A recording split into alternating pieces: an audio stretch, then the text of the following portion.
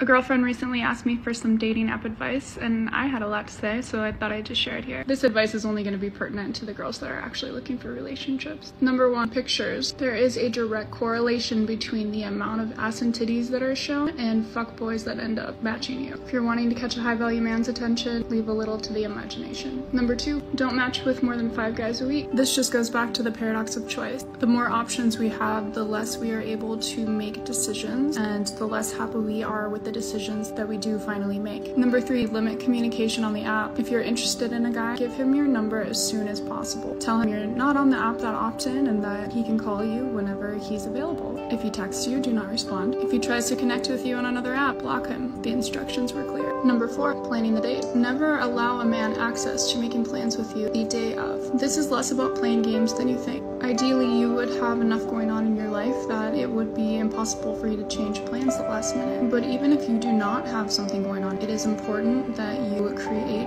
boundaries when you first begin dating. We teach people how to treat us. You are teaching your partner that they do not have unlimited access to you without any trust built. Number 5, trick yourself out of the performance mindset that a lot of women have on a first date by convincing yourself that this is just like meeting up with a new friend. View it as an opportunity to meet someone new and learn about them and understand who they are as a person in this world. This mind hack definitely helps to relieve any pre-date anxiety and diminishing any post-date expectations.